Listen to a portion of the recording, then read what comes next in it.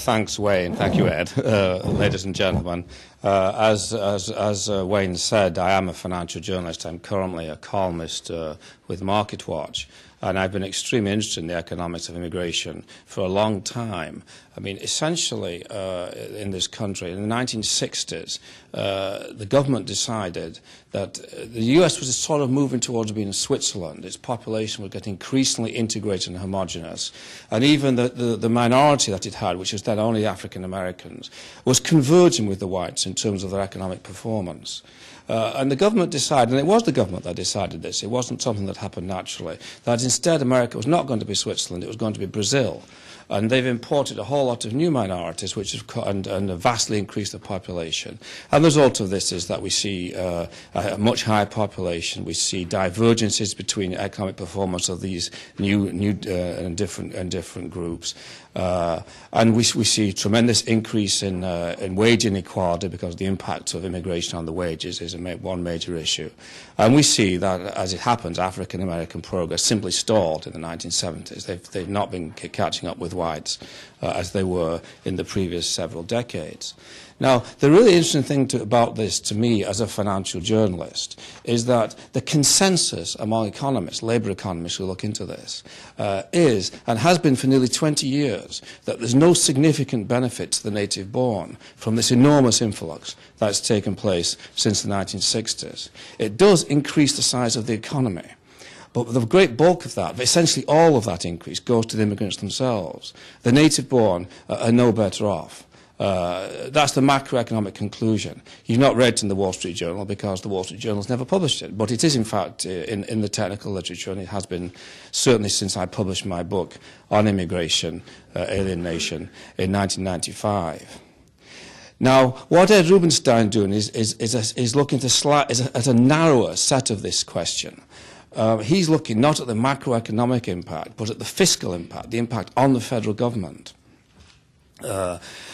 He's addressing really the paradox that the great economist Milton Friedman said, actually, to me, in an interview I did with Forbes about 10 years ago. It's not possible to combine mass immigration and the welfare state.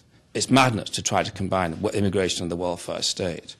And that doesn't mean just welfare. He means transfer payments of all kinds, which simply didn't exist at the time of the last great wave of immigration in the 1900s. We've had mass immigration before. We've had the welfare state, but not together. We've never seen how they work together and the paradoxical and disincentivizing effects that they produce. Now, Ed has looked into this now in great detail, and he's able to see what the cost of this immigrant presence has been to the American taxpayer.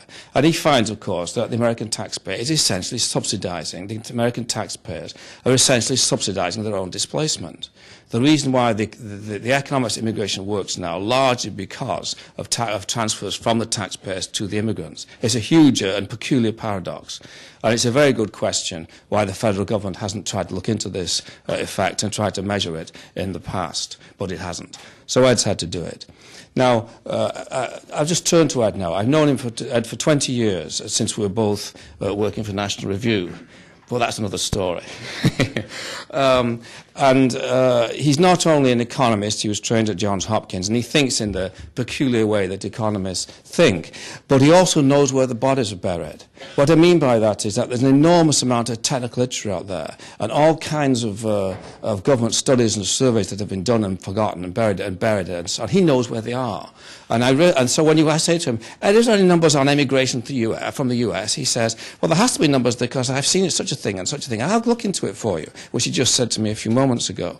In other words, I immediately realized that he was a tremendous resource. And he's not only a tremendous resource, but he's a very nice fellow, and he doesn't mind being badgered by editors at midnight to go and look up a new number and to having his copy rewritten in savage ways and things like that. So I glommed onto him, and we've been working together ever since. For years we did a series of articles in Forbes that we called Charticles, which were based on the visual representation of quantitative information.